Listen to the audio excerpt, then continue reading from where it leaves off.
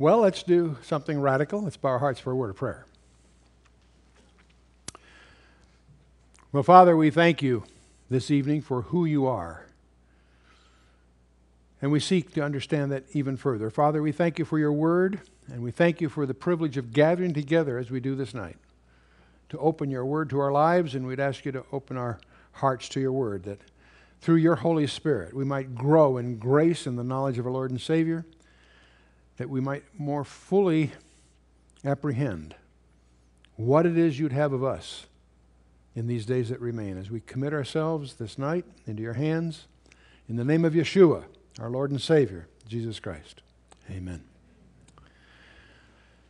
Well, we're studying a book of Revelation, and it's one of my favorite books for several reasons, not the least of which it's the only book in the Bible that has the audacity to say, "Read me, I'm special." No other book of the Bible has a commandment to read that particular book. Read the Bible, read the Word of God, great, many places. Only one book says, "Read me," and you get a special blessing. And we're going to claim that blessing tonight. The third verse, the first chapter is one of the places that says. We are in session 18 of what will be about 24 sessions. And tonight we're taking chapter 13, which deals with the two beasts. And the book of Revelation is one of the few books in the Bible that has its own outline. At the end of, next to the last verse of chapter 1, John is commanded to write the things which thou hast seen, the things which are, and the things which shall be metatauta, after these things. By the time you get to this verse, he has just seen a vision of the risen Lord. That's what he had seen. From the point of view of the penman, that's what passed. And write the things which are. He then will follow with two chapters that are the two most important chapters in the book, in my judgment. That's the 7 letters to 7 churches. Write the things which are. Then, he says, write the things which shall be hereafter. The vision of Christ, chapter 1, is the first part. The 7 churches, chapters 2 and 3, is the second section. And we obviously are in the third section, that which follows after the churches, chapters 4 through 22. And it's interesting, chapter 4, verse 1 opens up with the word metatauta. After this, it's translated in English, metatauta. Here, after these things, I looked and behold, a door was opened.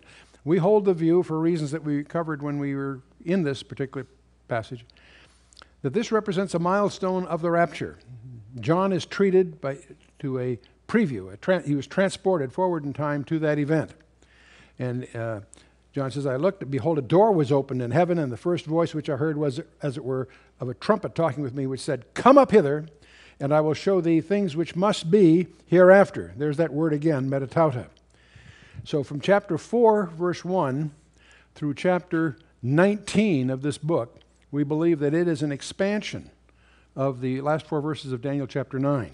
So as background, of course, you should take the occasion you can to review that. As we plunge into the book, we discover it has a 7-fold structure. When the Lamb takes the book, it has 7 seals. And we notice that in each group of 7, the heptadic is just a fancy word for 7-fold, there's always 6 and then a parenthesis, and then the 7th. In chapter 6, we have the 6 of those seals opened, and then we have a sort of a change of subject, a pause, catching your breath, as it were, as another subject is dealt with. And chapter 7 deals with the sealing of 12,000 for each of the 12 tribes of Israel. One of the things I want you sensitized to is from chapter 4 on, the book is very Jewish. It's very interesting to realize that the labels of Christ and all the identities that are used in chapters 2 and 3 with the churches are unique. But from chapter 4 on, I want you sensitized to the Jewishness. We find 12,000 of each of the 12 tribes of Israel sealed in chapter 7 and so forth. As you read the book, we'll try to highlight that as we go. We get to the 7th seal, you discover that's made up, in effect, or leads to 7 trumpets, 7 trumpet judgments. Don't confuse these with other trumpets. There's trumpet judgments. And there again, we have 6 of them, and then there's a pause before taking on the 7th. This parenthesis consists of 5 chapters, 10 through 14. And that's where we are. We're in this parenthesis, which is sort of a pause and an overview kind of series that we'll be looking at tonight. And when we get through the 7th, we'll discover it will lead to, after this parenthesis, that'll lead to 7 bowl judgments poured out. And even there, many people miss, between the 6th and 7th, there's just a 1 or 2 verse parenthesis again. But it's interesting to understand the architecture of this book. And we, of course, are in this parenthetical passage there. We've been through chapter 10, the little book and the 7 thunders. And then we went to the temple and the 2 witnesses. That was time before last. And we talked about the different views of the temple that will be rebuilt. We know it will be because Paul, John, and Jesus all make reference to it standing in these times. The passage from chapter 4 through chapter 19 is an expansion of what scholars would call the 70th week of Daniel. 77s were given to him as a prophecy. 69 were fulfilled. Then there's an interval with the number of things. There's a last 7-year period that is going to, apparently, we believe, is going to be triggered fairly soon. And anyway, we know the temple will be standing by the middle of that 7-year period. There are 3 views. The traditional view that it stands at the Dome of the Rock, we talked about that. The northern conjecture is exemplified by Dr. Asher Kaufman. And the southern conjecture, which is the one that most scientists are beginning to support. We really won't know which one's resolved until we can do serious archaeology on the mount. We talked about the 2 witnesses, subject of a lot of speculation. And we take the view here that the 2 are Elijah. Most scholars would agree with that. And because of the 4 powers that are specifically denoted in chapter 11, Elijah had 2 of those, and Moses had the other 2. And so for reasons that we won't repeat all, but we think they're literally Moses and Elijah. We suspect that the 2 men that are seen at the tomb, at the resurrection, the 2 men, not angels, men, check your scripture, at the ascension, may also be these same 2 witnesses. But in any case, we did that last time. Then we went, or the time before last, then we went to chapter 12, a very pivotal chapter in the entire book. And I want to set the stage here because chapter 13 is really an echo of chapter 12 in a sense. Chapter 12 is a summary of Israel. The woman of chapter 12 is clearly Israel, who brings forth a man-child and is attacked by the adversary, the red dragon. The woman, we believe, is not the church, as some people try to make, for lots of reasons. Clearly, it's Israel. She gives birth to the man-child. And we developed that whole reasons we believe. This is one of those things that's very, very important for you to satisfy yourself as to that identity. So I encourage you to do the study and come to your own conclusions. It's the woman is Israel in the sense that it began in Genesis 3, the seed of the woman. And remember now, in Genesis 3:15, there are 2 seeds, the seed of the woman, which becomes the title of Jesus Christ, and the seed of the serpent. 2 seeds. And it's interesting to realize that the seed of the serpent, among other things, is attacking the woman. Both the woman idiomatically in this chapter, but also women in general. When we talk about Allah, notice what Allah does to women. We'll go on to that. Well, we talked a little bit about one of the important significances of chapter 12. In fact, your whole understanding of the book of Revelation hangs on really perceiving the role of Israel in God's program. And the reason I emphasize this, that there are many people, it's been commonly taught in many places, that somehow Israel forfeited the promises to her when she rejected her Messiah, and those promises devolve on the church. That's a very common theology that happens to be very non-biblical. And this is when Israel rejected her Messiah, she forfeited the promises. The problem is the promises we're talking about are unconditional. She couldn't forfeit them if they tried. And thus these promises presumably devolve on the church. This looks like a rather innocuous heresy. It's not. It's very, very dangerous. Israel appears 75 times in the New Testament in 73 verses, and every one of them, including Galatians 6:16, refers to national Israel. And there are major problems that emerge from this because the promises we're talking about were unconditional. You need to understand the covenant that every one of us in this room that have a benefit before the throne of God do so because of the covenant with Abraham. We need to understand that. It all derives from that. Paul, in this definitive statement of Christian doctrine we call the book of Romans, hammers away for 3 chapters, chapters 9, 10, 11, that God is not finished with Israel. She has a very pivotal place in God's plan of redemption. The 70-week prophecy, which is so pivotal to understanding all of both Old and New Testament end-time prophecy, outlines the prophetic role of Israel very clearly.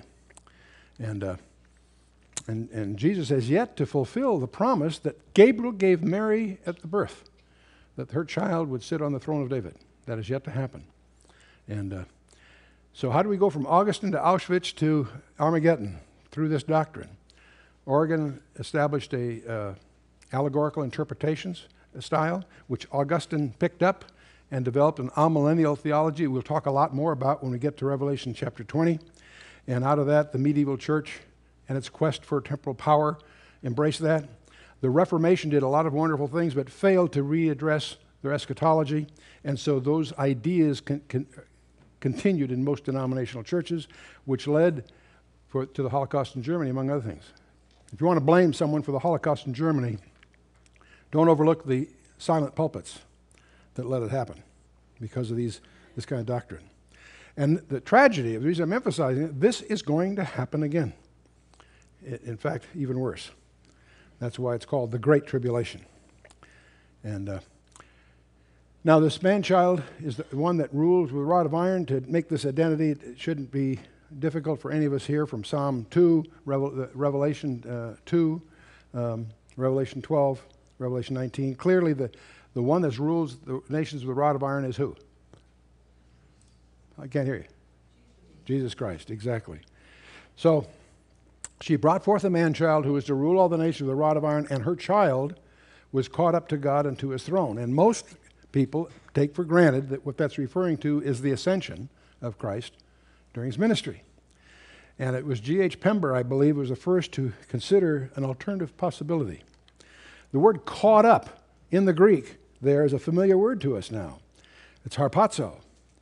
And to seize, carry off by force. That doesn't exactly describe the ascension, does it? And so there are many that suspect what's in view here is the rapture. You say, well, that was just one person. So is the rapture. It's the body of Christ. So I'll let you think about that and come to your own thoughts about that.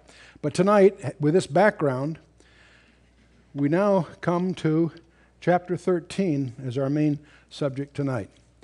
Now we talked about the woman, the man-child, the red dragon, Michael, and the remnant. Those were all last time. In chapter 13, we've got a beast out of the sea and a beast out of the earth. So how many personages are embraced in these chapters 12 and 13? 7. What a coincidence. I don't think that you can, no matter how many lists you make of the 7s in the book of Revelation, they're inexhaustible. I've done that many times, and you always end up discovering a couple more if you look hard enough. So it's an interesting exercise. But these 2 beasts of chapter 13 are our subject tonight. To complete the 7 personages that are in this parenthesis between the 6th and 7th trumpets. We together? Okay. There's a conflict between 2 seeds, the seed of the woman and the seed of the serpent. That starts in Genesis 3:15, and obviously alludes to the red dragon, Satan, identified verse 9 of chapter 12 last time, who is going to bring forth the coming world leader. I'll use that title. There are 33 others that we could use from the Old Testament alone. And he has a sidekick that seems to be called the false prophet. The point is that these 3, which some people would dub as a satanic trinity, Satan is aspiring in the role of the Father, the coming world leader being his false Messiah, if you will, and the false prophet being his John the Baptist or Holy Spirit, however you want to do that. Many scholars refer to these 3 as a satanic trinity. But in any case, the coming world leader and the false prophet are the subject here of chapter 13. So let's just jump in. Chapter 13, verse 1. We start off with a manuscript problem, because there's a minor mistake here. The way it reads in your Bible is, I stood upon the sand of the sea and saw a beast rise up out of the sea, having 7 heads and 10 horns, and upon his horns 10 crowns, and upon his crowns the name of blasphemy. And by the way, the crowns here are diadems, not Stephanos, With Christians, it's a Stephanos, it's the award for performance, it's a reward like a Olympic thing kind of thing. No, these are diadems, these are ruling crowns. But the first point is this word "I" is a mistake. This actually, there are manuscript evidence that indicates this really should be included in the last verse of chapter 12. But in any case, the "I" is a he. It's a second person, not first person. So he stood upon the sand. That is the beast that John saw. In other words, John saw this beast that stood on the sand of the sea and so forth, having 7 heads and sea. It's a small point, but so you don't get confused. It's not John that stood on the sand of the sea. It's John saw the one standing on the sand of the sea, and one can make the argument that pronoun actually refers to Satan. But whether Satan or Satan's man, we won't split hairs. We'll just keep moving here. The word here, beast, is therion, which is a beast, a voracious beast. That's one reason when we translate the earlier chapters with the living creatures that are before the throne. Your English Bible uses the word beast there but the Greek word is zoa, not therion. And so it's a misleading because the word beast in our vernacular tends to sound ferocious and negative. It is here, and it should be, but it isn't that's why we usually use the term living creatures in chapter 4 and 5. In any case, this is implied as like a beast of prey, in contrast to the word zoa from the others. Now, because this first beast is out of the sea, the second one will be out of the earth.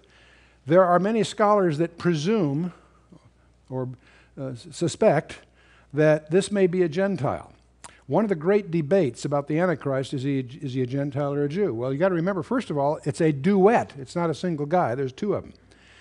But many commentators, and I wouldn't make a big case of this, I just want just to be aware of it, tend to see this guy as a Gentile, and because the sea is usually identified with peoples. That allusion is made several times in the Bible and several times in the book of Revelation. That we'll note when we get there. But for that reason, many view him as this first beast as a Gentile political ruler. He has 7 heads, 10 horns upon his heads, and it says, "The beast that I saw was like unto a leopard, and his feet were as a feet of a bear, and his mouth as the mouth of a lion, and the dragon gave him his power and his seat and great authority." These allusions, both verse 1 and 2, echo Daniel chapter 7 that we've reviewed several times in the study so far. It's interesting that we have these 3 creatures. They're in the inverse order than they show up in Daniel. Some commentators speculate that's because we're looking back rather than looking. Daniel was looking forward. Here he's looking back. Who knows? Because the order is reversed. But these aspects of the leopard, bear, and lion are severalfold. The lion communicates arrogantly with authority, and the bear, and indeed Nebuchadnezzar, you may recall from Daniel chapter 4 and others, was characterized by his arrogance and pride. The bear controls extensively. The bear referred to the Persian Empire, you may recall, which controlled a wider extent than any of the others. And the leopard conquers swiftly. You remember that was the allusion in Daniel 8 and elsewhere to the career of Alexander the Great. So those attributes from the Daniel study may echo here. You can do your own study and come to your own conclusions. But John says, "I saw one of the heads, as it were, wounded to death, and his deadly wound was healed. And all the world wondered after the beast." Now, here's where most commentators take one of 2 different views. There are many of the good conservative commentators, that feel that the heads are a government or an entity. Others feel that this head wound is literal to a person. It's very possible that both attributes can be true, but clearly the more we watch this idiom emerge at least 3 or 4 times in the text, the more it seems we're talking about a person's head wound. I'll show you why I lean that way. I saw one of his heads, as it were, wounded to the death. See, one of the problems, by the way, the word for king and kingdom is identical. It's just like the dictator says, "I am the state." the state and the person are really, in a sense, in as many visions, inseparable. And that's what leads to some of the confusion, I think. But anyway, I saw one of his heads, as it were, wounded to the death, and his deadly wound was healed. In other words, he apparently was wounded as if dead, and his deadly wound was healed. Now, some scholars feel he actually died and came back to life. There's some theological problems with that one. I won't go down that path. But in any case, the world thinks he's dead, but he apparently is healed. And all the world is astonished at his return. Now, some people will take those words and try to apply them to an empire that left and is now back, and that may be valid. We'll go further. But the thing that strikes me as we get into the text, this head wound becomes a major identifier of this leader. That's why I take it very literally, and I'll show you some other reasons too. There is a physical description of the Antichrist, as we would call him, in the Old Testament. The last verse of Zechariah chapter 11 has a very strange little verse in it referring to this coming world leader. Here he's called the idol shepherd, not idle like lazy, idol like false worship, I-D-O-L. Woe to the idol shepherd that leaveth the flock. The sword shall be upon his arm and upon his right eye. His arm shall be clean dried up, and his right eye shall be utterly darkened. This is one of these little enigmas that lace the book of Zechariah. He's got a number of these little gems tucked away in various corners. That's all it says. What do you do with that? Don't know. But it seems to be an allusion to this final world leader, and the fact that he apparently has an injury that leaves him with one arm incapacitated and one eye incapacitated is important enough to be here mentioned, and it may explain why it is that his followers will identify him by taking a mark on his hand or on their forehead, or both. Moving on, it says, and they worshipped the dragon which gave power to the beast. This leader is going to be satanically empowered, no surprise. Many of us could make a list of people that we believe are satanically empowered today. But notice this. They worshipped the dragon. Who's the dragon? Revelation 20 verse 9 identifies that unequivocally. They worshipped the dragon which gave power to the beast. In other words, his followers are going to be Satan worshipers. Are there Satan worshipers today? All kinds. Let me tell you candidly, one of the names that you'll hear about all the time. That's Allah. That's Satan worship.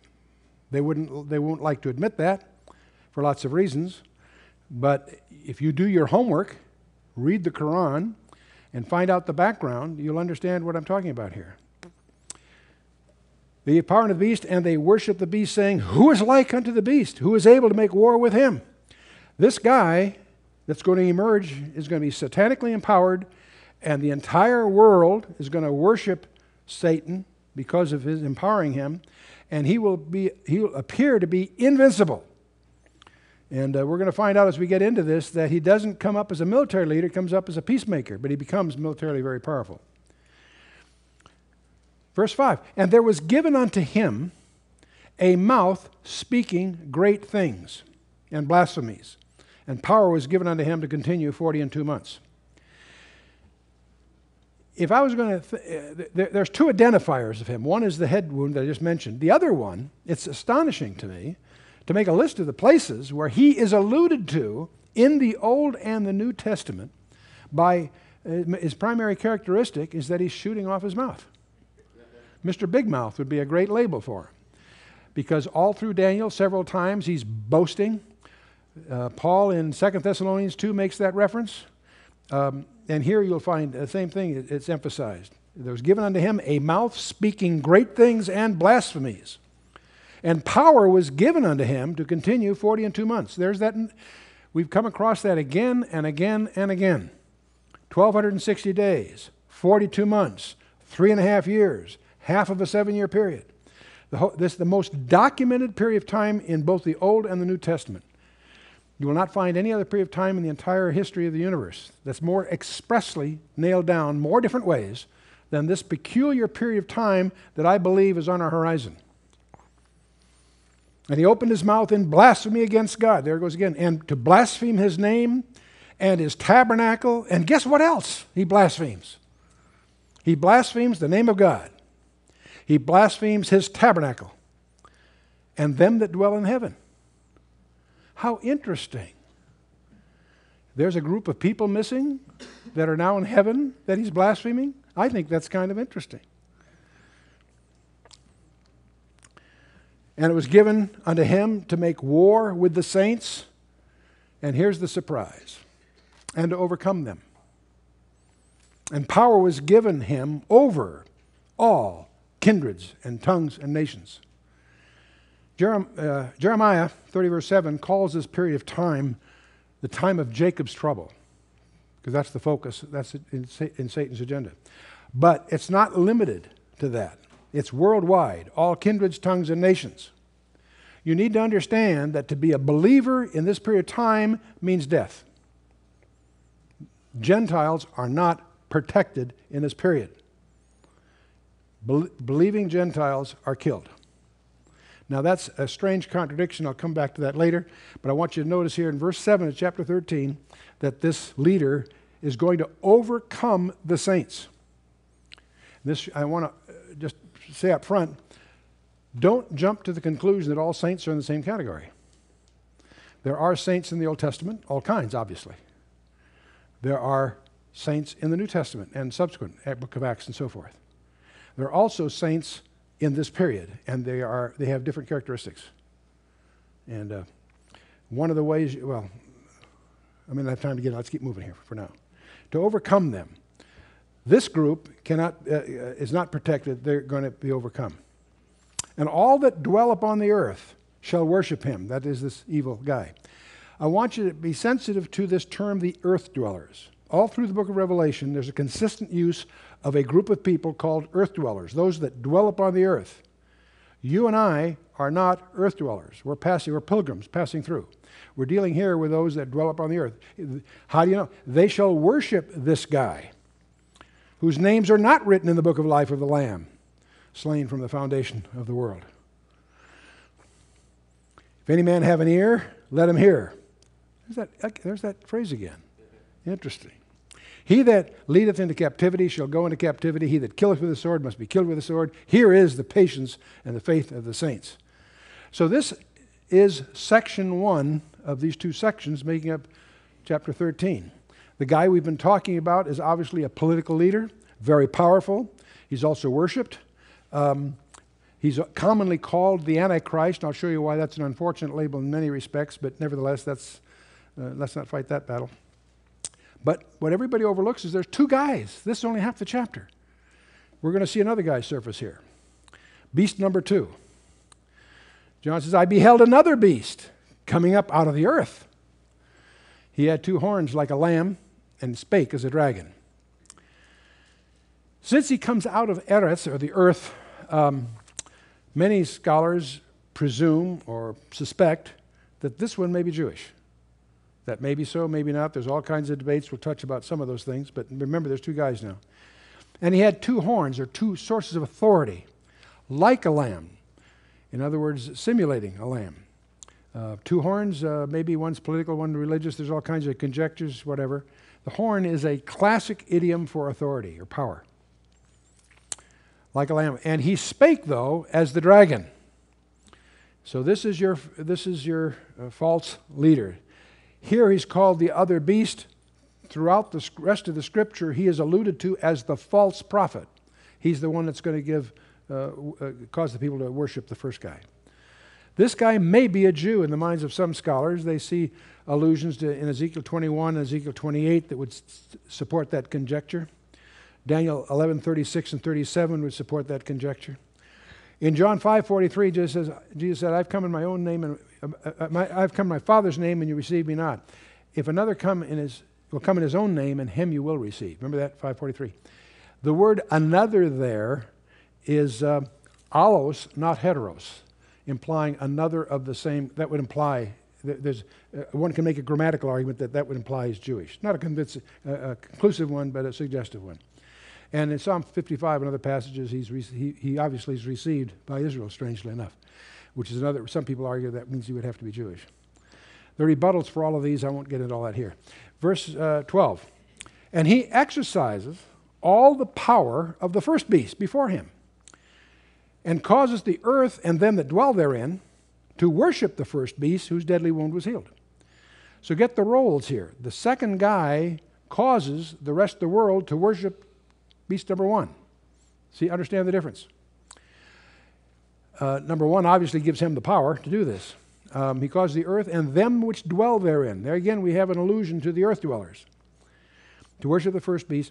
And notice the identity that's used here again in verse 12, whose deadly wound was healed. This again is suggestive to me that we're talking about a guy who had an apparently fatal wound that he gets healed from.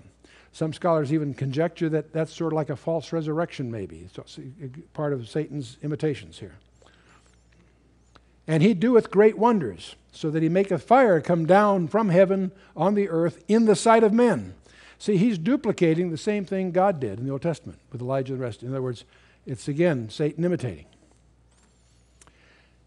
And by the way, when you start studying that kind of thing, realize that when Moses did those plagues in the book of Exodus, Pharaoh's ministers did likewise. They were able to do many similar things. And don't presume those were parlor tricks. You're seeing occultic power unleashed there, but with limitations, of course. So that he maketh fire come down from heaven on the earth in the sight of men, and deceiveth them that dwell on the earth by the means of those miracles which he had the power to do in the sight of the beast, saying to them that dwell on the earth that they should make an image to the beast which had the wound by a sword and did live. There again, we have this allusion to this head wound again. That's why I don't think this is idiomatic of an empire that disappeared and came back or some of the other conjectures. I think this is somehow a characteristic of that leader. But I want you to notice the deception. Satan's primary skill is deception. He deceiveth them that dwell on the earth by what? Miracles, signs and wonders. You and I are not ready for this. The world's not ready for this. Can you imagine a political leader doing miracles? Real miracles, not parlor tricks. Jesus Christ did not rely on miracles for his authentication, but prophecy, the fact that it was all foretold.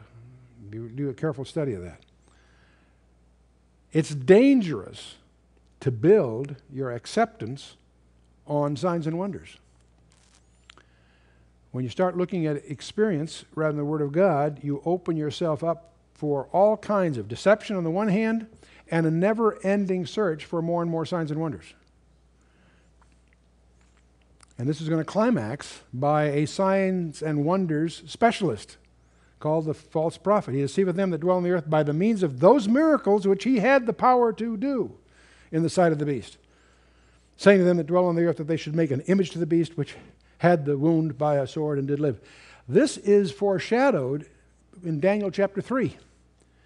Remember, Nebuchadnezzar had this dream of all the empires in the form of a big metal image, different metals and all that, chapter 2. By the time you get to chapter 3, Nebuchadnezzar's on his ego trip, and he gets talked into building an image, apparently like he had in his dream, except all gold, remember? And it forces them to worship and so forth. There's a whole parallel you can draw between that whole episode in Daniel chapter 3 and these passages. And again, of course, he's identified by this head word and so forth. And he had the power to give life unto the image of the beast. Wow. Now, in our modern technology, that doesn't surprise us. I have no idea whether this is some kind of three-dimensional holographic thing or whatever, some kind of advanced thing, who knows. He had power to give life unto the image of the beast, that the image of the beast should both speak and cause that as many as would not worship the beast of the image should be killed. Again, this is analogous to what happened in Daniel chapter 3, when the three young Jewish men didn't bow down to Nebuchadnezzar's band, that they were thrown in the fiery furnace.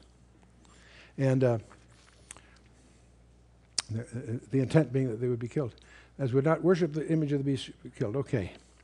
And he causes all, both small and great, rich and poor, free and bond, to receive a mark in their right hand or in their foreheads. Strange place for marks. That no man might buy or sell save he had the mark, or the name of the beast, or the number of his name. This has led, this in the next verse, have led to more books going down where I believe is the wrong path. They missed the point. This is a charagma. It's a brand or a seal. His followers are going to willingly take on a brand that will manifest their allegiance to this leader. Okay? He's able to enforce that because he has economic control. Yes, you can't buy or sell or whatever unless you have his authority. It's got nothing to do, there's nothing wrong with having a credit card or a PIN number. That's not the point. It's not your number that's at issue, it's his. It's his number. A lot of Christians get all hung up with these barcode stories and insertable. I'll get to that in a minute. But first of all, I want you to understand, well, let's go ahead here. A mark, by the way, in the Torah is prohibited. Leviticus 19 and 21, Deuteronomy 14, and a number of other places. According to the Old Testament perspective is you don't take marks on your person. And in anticipation of these issues, I believe. I want to go flash back now to this physical description that's in Zechariah 11:17. Woe to the idle shepherd that leaveth the flock. The sword shall be upon his arm and upon his right eye. Is it right arm and right eye? Is that possible? His arm shall be clean dried up, and his right eye shall be utterly darkened. I visualize a leader like sort of Moshe Dayan. Now, by the way, it was left eye, so don't start. I'm just using him as an example of someone, or John Wayne in True Grit, or whatever. There's an identity that one might take if you're trying to identify with that leader. You follow me? Now, and you take his mark on your right hand or on your forehead. Do you see what I'm getting at? Okay. Here is wisdom. The last verse of chapter 13 has spawned a library of speculations. Here's wisdom. Let him that hath understanding count the number of the beast, for it is the number of a man, and his number is 666. Now, people who know absolutely nothing else about the Bible all know that somehow 666 is the big thing, right? 666. In the Greek, the word Christos starts the first and last letter. If you take the first and last letter of those, and then there's another Greek letter that's like a little serpent, and put that right in the middle of it, you have what a designation for what is the Antichrist.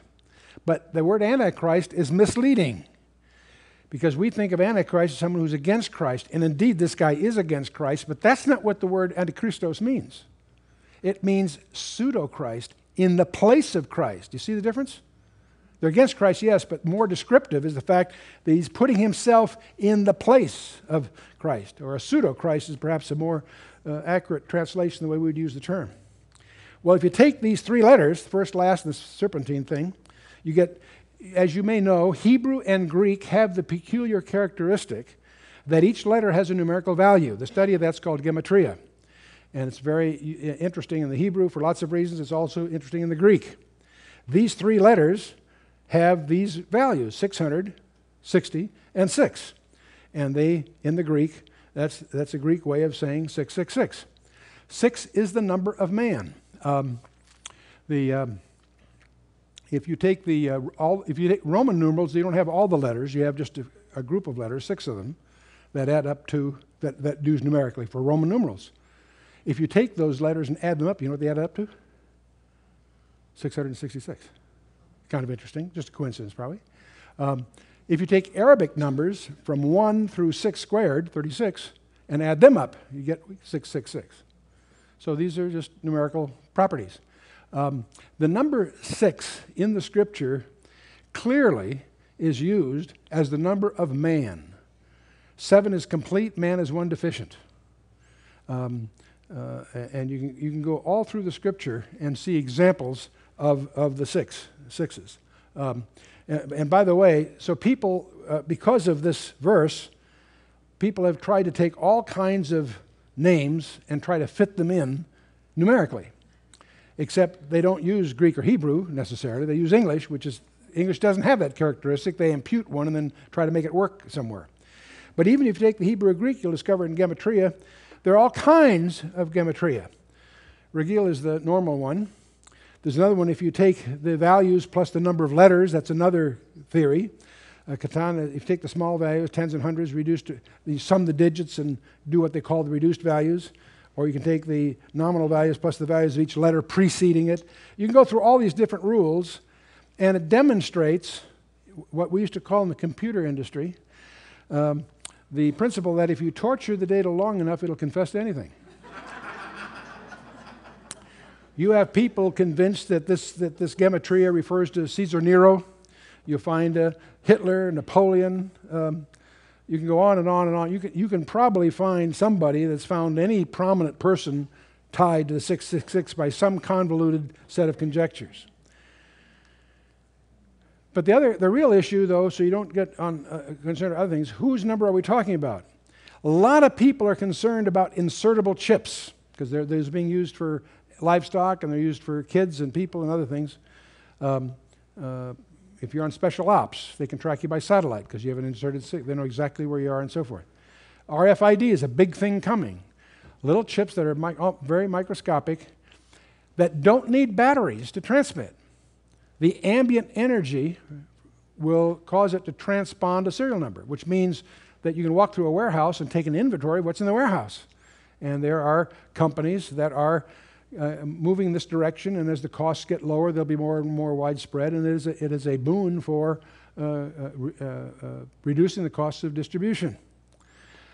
Also associated with these kinds of things are barcodes, and there's all kinds of people that get concerned because in barcodes, there's all kinds of different formats, but one of the primary ones uses a 6 as a separator sign.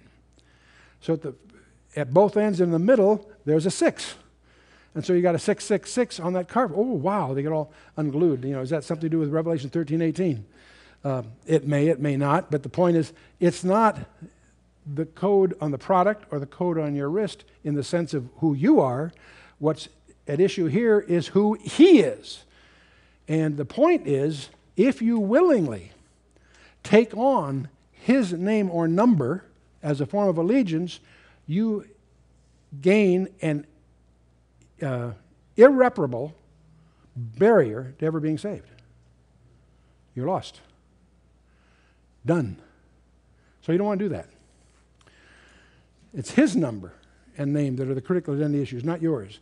He will be able to enforce you taking this on, it would seem, because of his control over electronic funds transfer, distribution, and probably a lot of other things. It's his political power that causes him to cause people to worship him. But the issue that indicts them is taking on this identity with him. And it's showdown time. And again, I believe it ties to Zechariah 11:17. Well, we call him the Antichrist. Actually, there are 33 different labels in the Old Testament alone. And we won't go through all of these. We'll mention a couple of them. The Assyrian, we're going to talk about a little at the end. That's overlooked by many scholars. He's called the idol shepherd in Zechariah 11. We talked about that. He's the little horn in Daniel 7. He's the prince that shall come in Daniel 9. The seed of the serpent in Genesis 3:15. The willful king of Daniel 11. And on they go. There's obviously 33 of them. In the New Testament, there's 13. He's the angel of the bottomless pit and so forth. And we tend to use the term Antichrist, which is kind of a strange label because the only guy that uses that term is John in his epistle, and John wrote Revelation and didn't use it there. But still, he's called, of course, the beast in Revelation 11:17 and so forth. He's called the false prophet. They're actually two different guys, but you get the idea.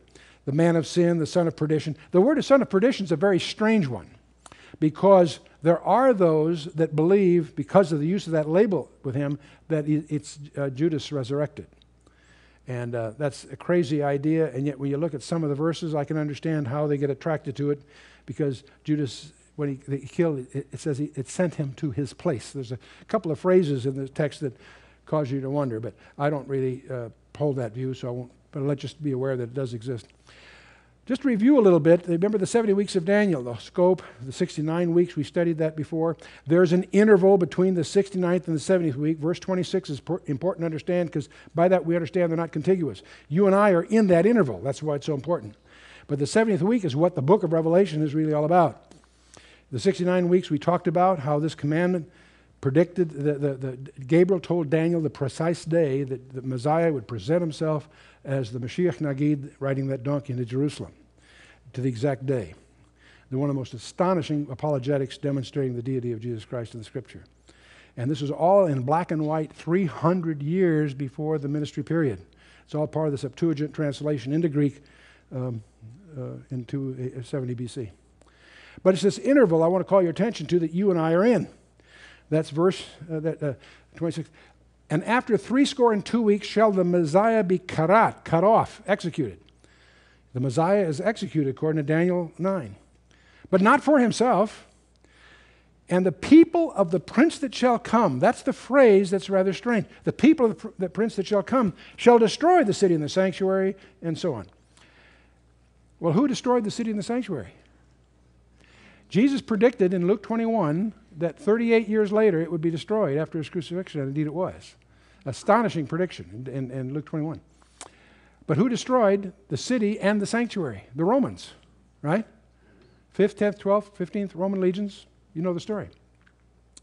Well, here it says, the people of the prince that shall come shall destroy the city and the sanctuary. Well, if the people that destroyed the city and the sanctuary was the Roman armies, that's a elliptical way of saying, gee, the prince that shall come must be in some sense a Roman. And because all of us, so many of us, me included in the early days, jumped to the conclusion that the Roman Empire means Western Europe. That's myopic. We'll talk about that. The eastern leg of the Roman Empire outlasted the western leg by 1,000 years. So yes, he may come from the Roman Empire, but we have some other information that we haven't applied, and I'll show you that. So we are in this interval between the 69 weeks and the 70th week the Revelations talk about, during which we have the crucifixion, and we have the destruction of Jerusalem in 70 AD. So there's at least 38 years in this interval. We've experienced, just by experience, that it's almost 2,000. But we're coming up, we believe, for lots of reasons. We suspect that the 70th week is not far away. Now, in Daniel 2, we talked about the strange metallic image of Nebuchadnezzar. We reviewed that several times in the study. In Daniel chapter 7, we have the same information presented with different idioms. Nebuchadnezzar saw in his dream the way it looks to man, the bright, shiny metals. Daniel saw it the way God sees it, a series of voracious beasts, a winged lion, the bear on one side, and the leopard. We talked about that a little earlier, the lion, the bear, and the leopard echoed in Revelation. And then we have this last fourth empire that's in two phases. In fact, Daniel can't find these others. One is like a lion, one's like a bear, one's like a leopard. He couldn't think of something like this one. He just called it the great and terrible beast that grows 10 heads, and those 10 heads will be important to us. The trick question is, how many heads does this terrible beast have? How many? Guess again. No. 11. 11. Everybody misses that, because you got the 10 heads, but we're going to talk about an 11th. Very key part to unraveling the rest of it. In Daniel 7, I just excerpt a few verses. These great beasts, which are four kings or kingdoms, which shall arise out of the earth. But the saints of the Most High shall take the kingdoms four of you, possess the kingdom forever and ever. Amen. Then I would know. Daniel didn't ask questions about the first three.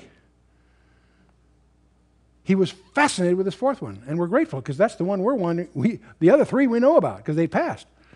Then I would know the truth of the fourth beast, which was diverse from all the others, exceedingly dreadful, whose teeth were of iron as nails of brass, which devoured, brake in pieces, and stamped the residue with his feet. And of the 10 horns which were in his head. There's the 10 horns. You're with me so far? But notice, and of the other which came up. See, an 11th comes up on the scene. Before whom 3 fell. So you got 10 minus 3 gives you the 7. That's going to show up in a minute.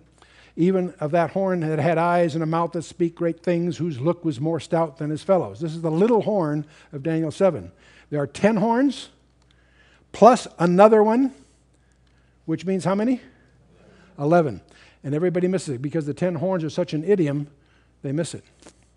And I beheld the same horn made war with the saints and prevailed against them. There it is again in Daniel 7. It prevailed against them. Remember back in Revelation 13, it was given unto him to make war with the saints and to overcome them. Money was and the power was given to him over all kindreds, tongues, and nations. Why is this such an issue? Because Jesus said in Matthew 16, I say unto thee, thou art Peter, and upon this rock I'll build my church, and the gates of hell shall not prevail against it. Same word, but incidentally, nikeo, in the Greek, as is implied in the rest of these. So the point really is that the church is not part of the saints that we have in view in Daniel 7 or Revelation 13. Different group. You say, Chuck, what are you getting at? Well, let me just pause and insert something here that is important. Jesus said of John the Baptist, no man born of woman is greater than John. That's quite a statement for Jesus to make about a human being. No man born of woman is greater than John the Baptist. In his next breath he says, but he that's least in the kingdom of heaven is greater than John. What on earth does that mean? That John wasn't saved? No, of course he was saved. What does it mean? Jesus goes on to say the law and the prophets, Torah and the prophets, were until John. See, the Old Testament doesn't close with Malachi. In fact, in the Hebrew Bible, they're in a different order anyway. It'd be 2 Chronicles. That's not the point.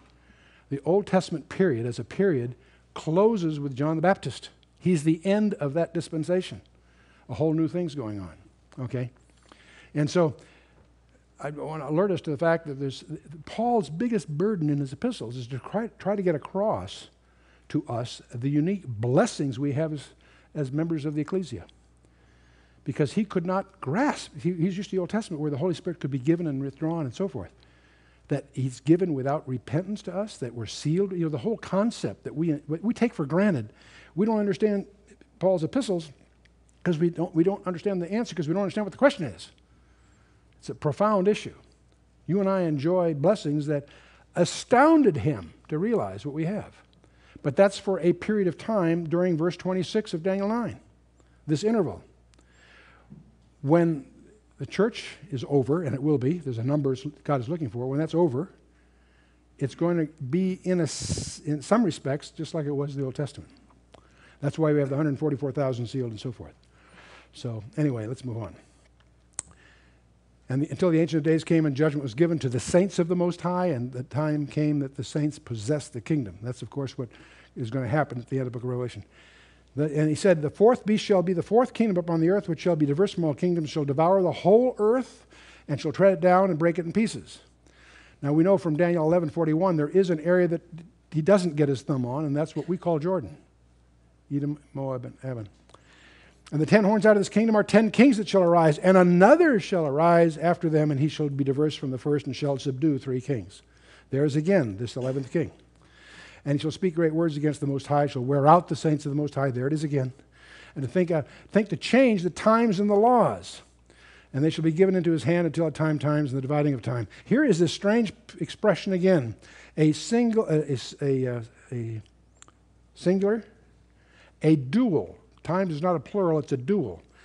Times, that's 3, and the dividing of time, half. That's a way of expressing 3.5 years. It comes several times. And but the judgment is it, and they shall take away his dominion and consume and to destroy it unto the end. It's also called 42 months, 1260 days. We've been through that several times. Okay. And the kingdom, the dominion, and the greatness of the kingdom under the whole heaven shall be given to the people of the saints of the Most High, whose kingdom is an everlasting kingdom, and all dominions shall serve and obey him. Hitherto is the end of the matter. As for me, Daniel, my cogitations much troubled me, and my countenance changed in me, but I kept the matter in my heart. That's Daniel 7. Daniel chapter 11 is one of the most interesting chapters in the Bible. I'll show you what I want to touch on that. The first 2 verses, of course, are the Persian Empire. Up to verse 3 and 4, we have the Greek Empire. And from Alexander the Great to the end, we have, after the Greek Empire, it divides under his 4 generals. But it's the two powerful ones. Seleucus and Ptolemy are the critical ones that the Scripture deals with. And in Daniel chapter 11, from verse 5 through 35, is a history of these 2 series of dynasties. the Ptolemies to the south, and the Seleucids to the north. What's interesting about this, they sometimes call the period between the Old and New Testament the silent years, period between the testaments. What everybody overlooks is those years are covered in advance in Daniel 11. So precisely that the cynics have tried to argue this must have been written later because it fits so perfectly, if you take the trouble to get into it. But in any case, the point I'm getting is that's up to verse 35. It ends up in this historical portion of the chapter with Antiochus Epiphanes. From chapter 35 through to about 30 to 40, the career of Antiochus Epiphanes anticipates the Antichrist in many ways. When you get to verse 40 to the end, it's clear it goes far beyond Antiochus. There's an overlap, in other words. And that as we study that, we learn not only about the abuses he instituted in his reign, but we get some glimmers of what this final leader who's going to, that he foreshadows, is going to get into. But that introduces the whole issue of Satan's super kingdoms. Revelation chapter 12, verse 3, it says, there appeared another wonder in heaven, last time, and behold, a great red dragon having 7 heads and 10 horns and 7 crowns upon his heads. Remember? Now, what's interesting is there have been, as best we understand, 7 primary kingdoms. Egypt was the first one, then Assyria, then Babylon, then Persia, Greece, Rome, and Rome in 2 phases. I'm splitting it because of the discussion in Daniel chapter 2. And the second one has the 10 horns and all that business. Are we together with these 7? Okay. And phase 2 is in chapter 2 of Daniel, 7, and of course Revelation 13 and 17. Daniel talks about the 4 empires. I'm going to say Daniel's 4 plus 1 because this last empire, Rome in 2 phases, is seen as the same kind of empire, but it's divided into pieces and then reassembled in Daniel chapter 2. So you understand why I'm saying 4 plus 1 there. Am I confused, everybody, now? Are you really confused? In other words, from the point of view of empires, the early Roman Empire and the revived Roman Empire are 2 empires, but they are echoes of the same. You with me? Okay. So that's why I'm calling it, for this presentation, Daniel 4 plus 1. But in any case, there's still 7. You with me so far? Okay. You think this is hard. Here, hang on. In Revelation 17, we're going to encounter the following. There are 7 kings. 5 are fallen, 1 is, and the other is not yet come. And when he cometh, he must continue a short space. You remember reading that when you read the book of Revelation? Okay. Well, the 7 kings, no problem. Here we are. Egypt, and kings and kingdoms are the same word. Egypt, Syria, Babylon, Persia, Greece, and then Rome in 2 phases. 7. Okay. 5 are fallen. When John is writing this, Egypt, Assyria, Babylon, Persia, and Greece are history. He's alive during Rome. See, 5 are fallen and 1 is. What's the one that is? Rome. Are you tracking him so far? Okay, that's the easy part. The other is not yet come, right? Obviously, the second phase of the Rome revived, or call it what you will. Okay. When he cometh, he must continue a short space. The next verse is the one that's the corker. That's what led me to try to develop this chart for you. Yeah. The beast that was and is not, even he is the 8th, and is of the 7, and goeth into perdition. Take that verse to your home Bible study and have them analyze it. That's a toughie, isn't it? The beast that was and is not, even he is the 8th. Well, how can you have 7 and have an 8th? I suspect that's an allusion to the little horn that's so prominent in Daniel 7, Daniel 8, and becomes the 11th horn in the idiom of chapter 7 and 8, and so on. The beast that was and is not, even he is the 8th, okay? And yet, he's of the 7. How can he be an 8th but of the 7? In other words, he's coming out of this other bunch. The beast that was and is not. Which of these empires is not visible today? Egypt's around. Babylon is around. Persia is around. Iran. Greek, Rome, in some respects. There's one that's missing. the one that was and is not. I was quite startled to discover that near San Diego there's a community of Assyrians. And I discovered there are groups of Assyrians all around the world, conclaves, of people who have been disallowed of their homeland. Don't confuse them with Syria. The area of Assyria is an area that encompassed both Syria and Iraq. But the Assyrians are very jealous of their own identity. And when the Iraqi freedom thing started, they were ecstatic. They don't have an agenda. They don't know how it's going to happen, but they suspect in the turmoil they may eventually get their homeland back. And I thought that's kind of an interesting perspective. They came to one of my talks, some of them did. That's why I was very intrigued with that. But the reason I'm really interested in this isn't for that. It's because of what's in the Scripture that people have overlooked. In Micah chapter 5, this man shall be the peace when the Syrians shall come into our land, and when he shall tread in our palaces, and then shall we raise against him 7 shepherds, really, and 8 principal men. And they shall waste the land of Assyria with the sword, and the land of Nimrod in the entrances thereof. Thus shall he deliver us from the Assyrian when he cometh into our land, when he treadeth within our borders. Micah 5 alludes to this leader who he calls the Assyrian. And Assyria, the land of Nimrod, the Assyrian. And he's not the only one. Isaiah chapter 10 has similar passages in verse 5, 12, and 24. And by the way, something else that may surprise you, you may recall in the book of Exodus that a king rose up that knew not Joseph, that caused all the trouble. And he's very apprehensive because the Hebrews had multiplied so much they were a threat. So they subjected him, made him slaves. In other words, the slavery started under this Pharaoh. You won't find this in the Egyptian chronologies. But in the book of Isaiah chapter 52 verse 4, he tells you that the Pharaoh that oppressed the Jews in the Exodus was an Assyrian. See, Pharaoh is a title. The 25th dynasty, the Pharaoh was Pharaoh Necho, who was Ethiopian. It's a title. They weren't always Egyptians. The fact that he wasn't Egyptian may be one of the reasons he was insecure with his office with the Hebrews becoming so populous. Who knows? I'll let you do some homework on that. It's interesting to look at our history and realize that Iran reemerged out of world history in 1906, in 1921 Afghanistan, 1922 Egypt, 1922 Iraq, 1924 Turkey, Meshech and Tubal, if you will. 1930 Lebanon, 1938 Syria. These countries that we see in the news all the time have had relatively recent reemergence in history. In 1946 Jordan, and of course 1947 Pakistan, and most important of all from God's point of view, 1948, reemergence of Israel. How interesting it is that the stage seems to be being set for the final act. Egypt, of course, was the Ptolemaic thing. These others were Seleucus. Turkey was partly Seleucus. That's not important.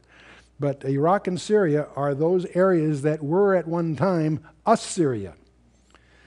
You should understand, by the way, that Nineveh, which was the capital of Assyria, was considered a myth. A myth. Many scholars made fun of the Bible because they kept talking about Nineveh and Assyria. Up until 1849, I mentioned that date because the same year of the California Gold Rush. That's when they discovered Nineveh. And it made history because there really was a Nineveh. They caused them to revise their textbooks. Alexander the Great walked over it and didn't even know it was there. See, it had been gone to oblivion before then. So the coming world leader, he's got a lot of aspects. All through the Scripture, he's shooting off his mouth. He's going to be the son of Satan in many respects. People say, is he alive today? Absolutely. If you'd asked me 100 years ago, he's alive today, I'd say absolutely. Satan's had to have a man in the wings at the ready because he doesn't know when the rapture is going to take place. And he knows when that happens, he has a short time to do his thing. He'll be called intellectual genius. He'll be an oratorical genius. He'll be a political genius. He'll be a commercial genius. He's a finance guy. He's a peacemaker. He doesn't start out militarily. He starts out as a peace. By peace, he shall destroy many. How interesting. He'll be a commercial genius, a military genius, a governmental genius, and a religious genius. In fact, Paul says an interesting thing in 2 Thessalonians 2:4. He will exalt himself above all that is called God. That includes a lot of things. It also includes, among other things, Allah.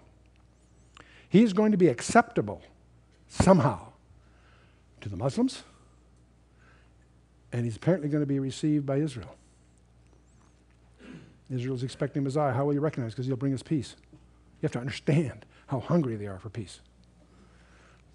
And there's a lot of other verses that come out of this. So we've summarized two beasts. The beast out of the sea, that's the first one. 7 heads, 10 horns, heads with the name of blasphemy. One of the heads has a deadly wound and healed, powered by the dragon for 42 months, overcomes the saints. The earth dwellers worship him, all those that are not written in the book of life. The second beast is out of the earth, subsequently referred to as the false prophet in the book of Revelation. He has 2 horns like a lamb, 2 authorities, as if he's as if he's a Messiah. Speaks as the dragon, through deceit. He caused the earth to worship the first guy. He deceives the earth with miracles. We got to be ready for that. Just because somebody, can you imagine someone raising someone from the dead? We jump to the conclusion, God did that. Maybe.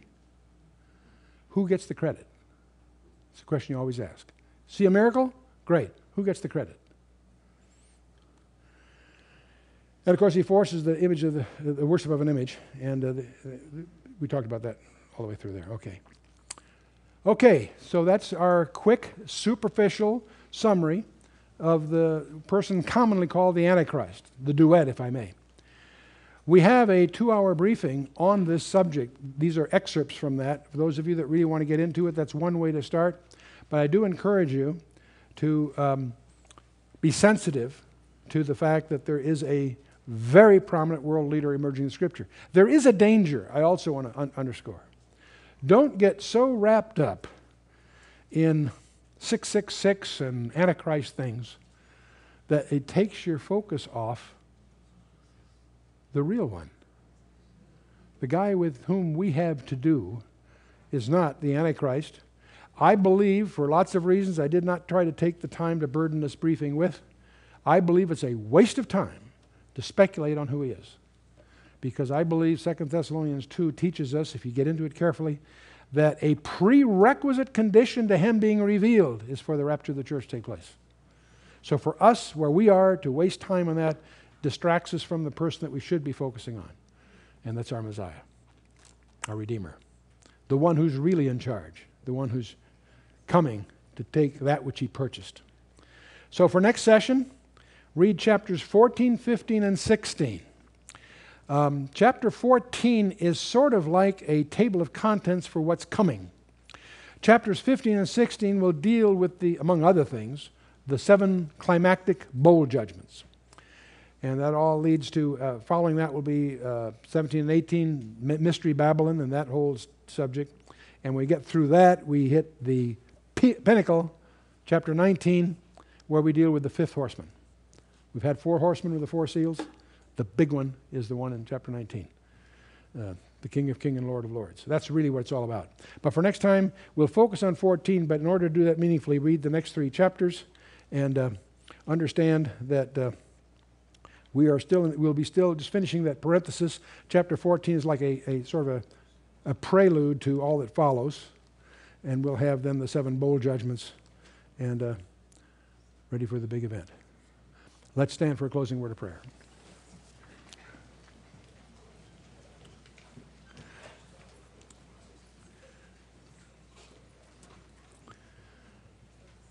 I think it's important for us to really understand that these forces that were operative in the Old Testament and in the New Testament and are portrayed prophetically in these passages are the forces that are in control today. Not all of them in control, God is in control. In fact, that's the main emphasis of all these studies, is God. All these things occur with, they're playing out God's will. But we need to understand that as we watch the strange things going on in all the capitals of the world, to realize whose world this is. And we need to understand that.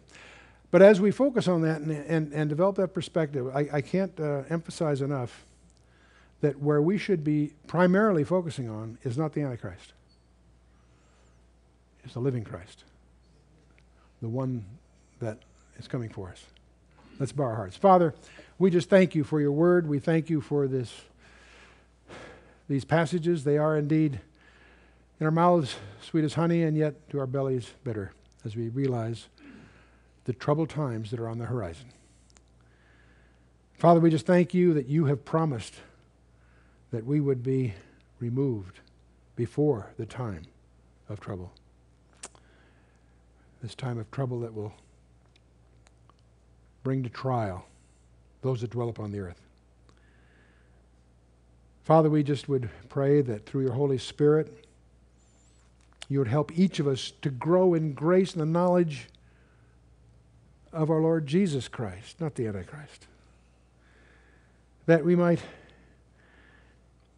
become more fruitful stewards of the opportunities that are emerging before us.